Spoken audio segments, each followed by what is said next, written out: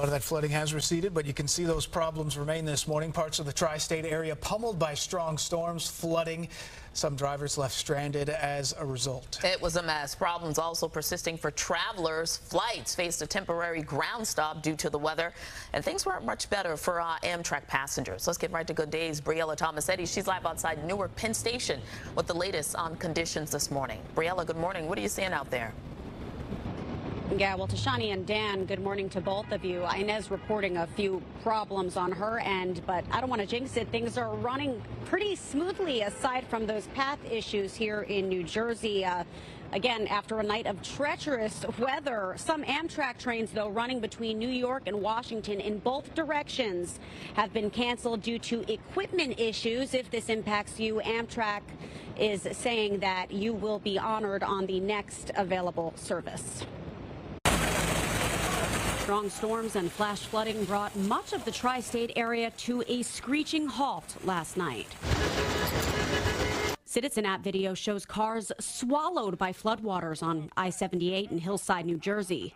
Good Samaritans can be seen trying to help drivers trapped in their vehicles. We got to get a fire truck for him, man. Roads that weren't submerged were turned into parking lots with traffic backed up for miles. The transit system wasn't spared either.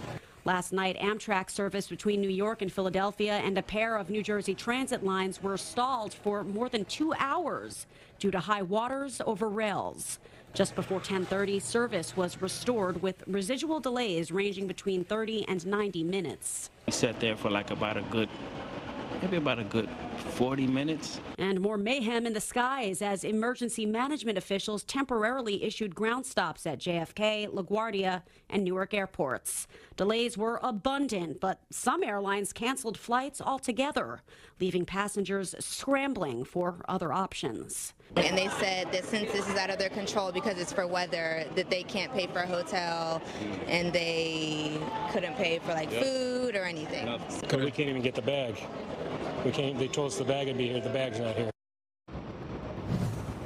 A flood warning remains in effect in Morris County, parts of Morris County, I should say. 2 and 4 inches, approximately between 2.5 and 4.5 inches of rain have fallen in that area so far. And as Mike alluded to earlier, there could be even more rain on the way. For now, we're live here, though, outside Newark Penn Station. Dan and Tashani, back to you. Briella, thank you.